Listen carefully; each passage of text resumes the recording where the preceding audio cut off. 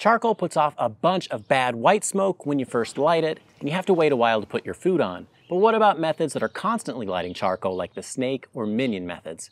Do they put off a bunch of bad smoke? Let's find out. To test that, I set up the kettle with the snake method and lined up some charcoal all the way around the edge with a couple of chunks of wood for a little bit of flavor. I lit the end of the snake with an electric torch, but you could also light about a dozen briquettes in a chimney and dump them on. The idea of the snake method is that it burns from one end to the other just like a fuse. So you'd have the lit charcoal, and that lights the charcoal next to it, which lights the charcoal next to that, and so on until the whole thing burns through. And that gives you a pretty consistent amount of heat throughout the cook over a long period of time without having to fuss with your vents. And as you can see, the kettle is putting off a fair amount of white smoke right after lighting it. And if I were to go and put the meat on the kettle right now, you definitely taste it and it wouldn't come off good. So it's better to let it wait until the smoke clears up. So it's been about 20 minutes or so, and if you take a look at the kettle, it's starting to put off some really good smoke. It's gone from white to more of a gray, and now it's blue, which means I can totally put the food on there now that it's ready. But I'm gonna let it go for a couple of hours. I'm gonna put the time lapse on so that way we can watch and see if we get any big puffs of smoke.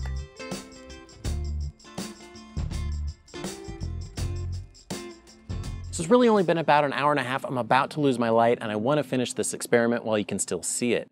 And throughout the entire time, the smoke came out nice and clear from the beginning until now when I opened up the lid, let a bunch of oxygen in there, and then cut it off by putting the lid back on. It's yet another reason why if you're looking, you're not cooking. Some of the science behind this is if you want to have a good clean burning fire, it has to burn really, really hot. But if it burns hot, you can't have a big fire, otherwise you're not going to be cooking low and slow. You're going to be searing things like steaks. Conversely, if you were to have a slower, lower temperature smoldering fire, you're going to put off a bunch of nasty byproducts even though you're cooking at the same temperature as you would with a small hot fire. So let's look into why the snake method works well for this kind of cook. And the main reason is that the snake method keeps the fire small as it's burning a little bit throughout the entire time rather than a whole bunch of charcoal that just kind of smolders. Not only that, but the charcoal as it burns is going to do two things. And the first one is it's going to dry out the charcoal that's coming up next to it, and it preheats it. It gets it warm so that way when the fire finally touches it, it lights really, really fast. And because of that, you don't go through all that slow smoldering parts, you go straight to the clean burning smoke, which is exactly what you want when you're doing a long cook. So let's check the temperature of the charcoal inside the kettle. So the charcoal is ranging from about 225 degrees Fahrenheit, which is the temperature inside of the kettle. And as you get closer to the fire, it warms up to 300 or 400 degrees, which is more than enough for it to dry out and get ready for it to light up.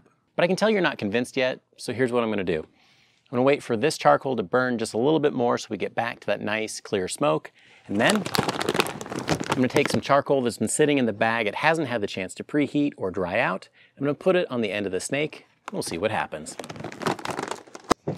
And just like that, we've got Puff the Magic Dragon. After an hour and a half of nice, clean smoke, we've got a bunch of white smoke that's coming out of that kettle, and it's all because of the freshly lit charcoal that we just added. And one mistake that a lot of people will make is they won't add enough charcoal in the beginning, and that means they have to add it mid-cook. And you want to make sure you have enough to get to the point where you're going to wrap it so that way that smoke doesn't end up on your food. But this video is just the beginning. If you want to learn more about the science of getting good smoke on your rubber kettle, check out this video where I do a deep dive.